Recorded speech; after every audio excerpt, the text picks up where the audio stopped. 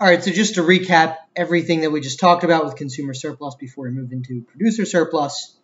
Consumer surplus can be represented as the difference between willingness to pay and price.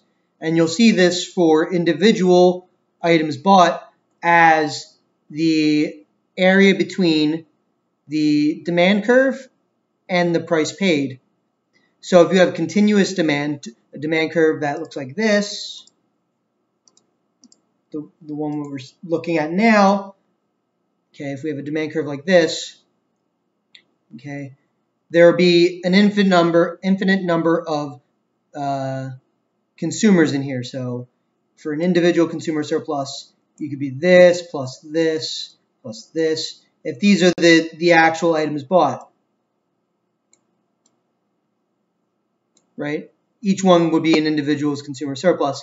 But because it's continuous demand, where the whole demand curve represents items bought, even if they're fractional items, the area under the demand curve, but above price, is your consumer surplus.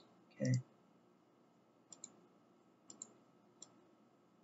So the whole A plus B plus C is your consumer surplus in this case. Okay. So the distinction of this one versus the Neil, Danny, and Keith example, or whatever the four names were, Mike, Neil, Danny, and Keith, the distinction is that there were only 4 consumers buying only 4 units, right? Here we're going to have one consumer here, one consumer here, one consumer here, one consumer here, consumer here, consumer here, here, and here, and here. Buying fractional units, and each fractional unit has its own individual consumer surplus, and if you add them all up, you'll get the full area under the curve. Sorry to skip ahead. Okay, and then the last point, so it's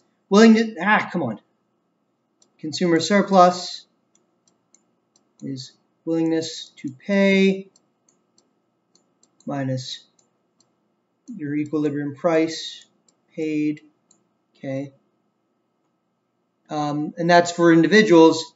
And then when there's many of them, it's going to be the area between the demand curve and the price. So it's just the same thing, but where willingness to pay for every consumer is mapped onto the demand curve.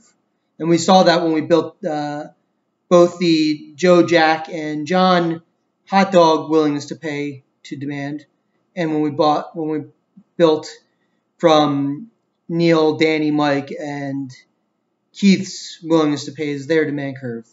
Okay.